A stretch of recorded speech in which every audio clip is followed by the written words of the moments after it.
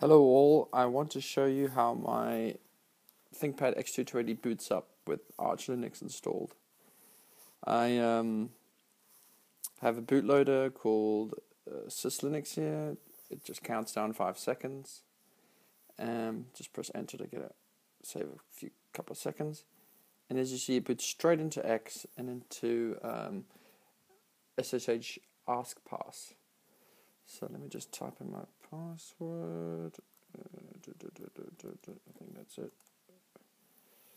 And that's it. And the first thing I launch is Facebook, embarrassingly, is the browser. So that's the way I like my setup to be, and hopefully you share the same ambition. Basically, my machine just boots up straight into SSH AskPass.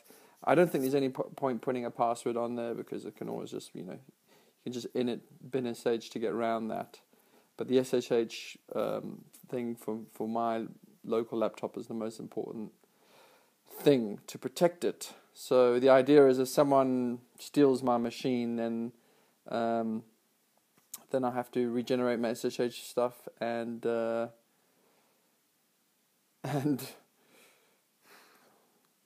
that's about it. Okay, I hope you enjoyed that.